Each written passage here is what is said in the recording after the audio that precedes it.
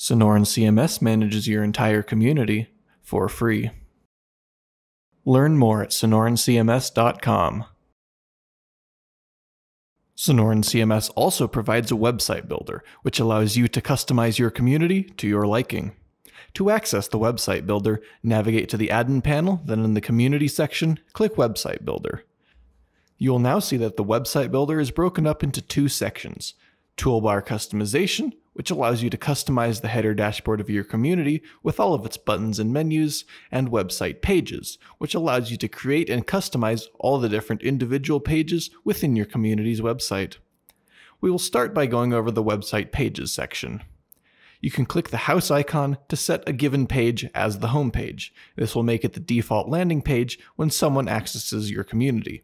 You can also delete pages with the red trash icon should you so desire. To create a new website page, click the blue button to the left. This will open up the page builder. If you've seen the tutorial on creating custom forms, you should have an idea for the general function of this page, although the elements you'll be adding and editing are different.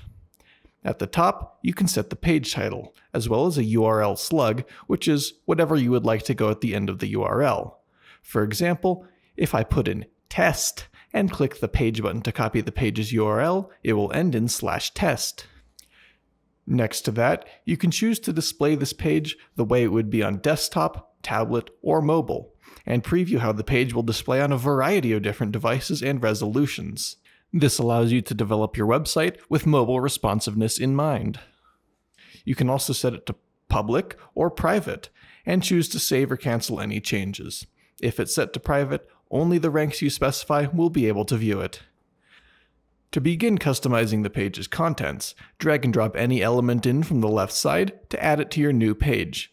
You can drag elements around to wherever on the page you want, and they will display their position and snap to center lines, making positioning easy. You can also unlock an element if you want to move it to another section. Once unlocked, simply drag it to whatever section you'd like, and then relock it.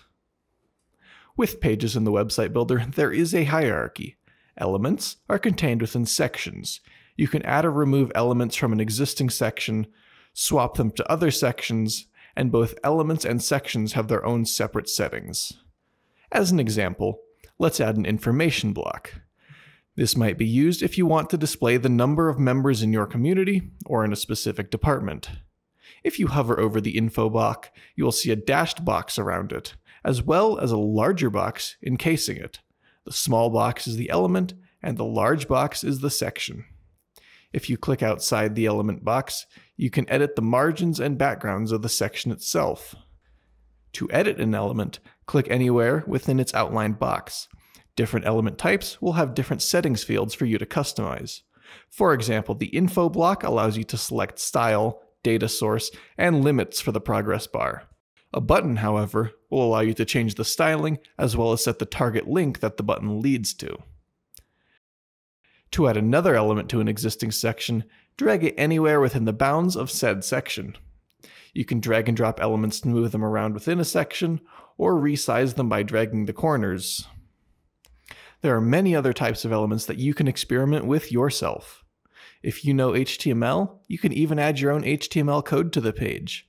There are a lot of options here. Too many to cover in a short tutorial video like this, so feel free to experiment on your own or to check out our documentation, which explains what each element does. When you're done customizing the page to your liking, click the green floppy disk button to save the new page. We'll go more in depth on toolbar customization in another video, so stay tuned for that.